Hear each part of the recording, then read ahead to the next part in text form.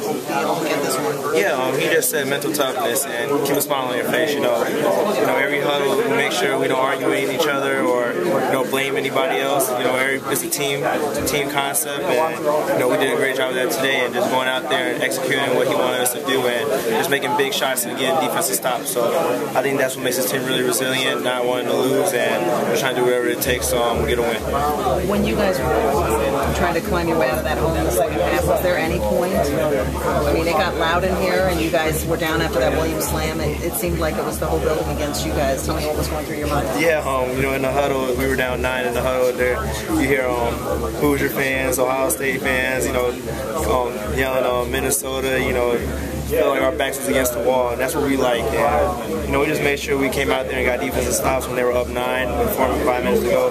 We knew we'd been in this situation before last year against Illinois, and we came back, and that's what was in our heads, and not giving up. So just keeping that in our minds and just going out there and executing, it was very big for us. What changed for you in the second half? 2 points in the first half, 18 in the second half. What opened up, and tell me about the shot going around the hole?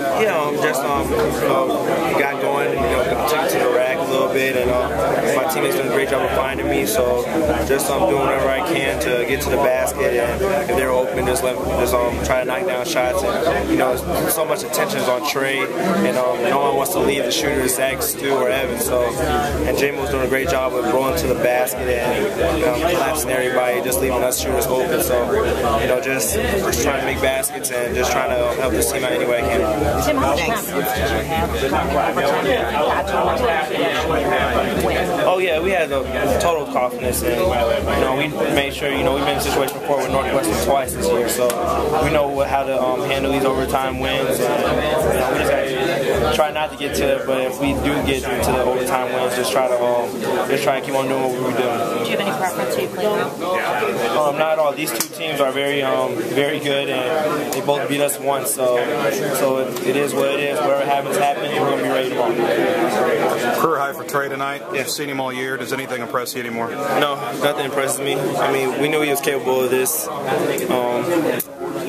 He's not, no big deal at all. He's happy, but, he knows it's a long way to go, and, we're behind him 100%, but, he had an excellent game today.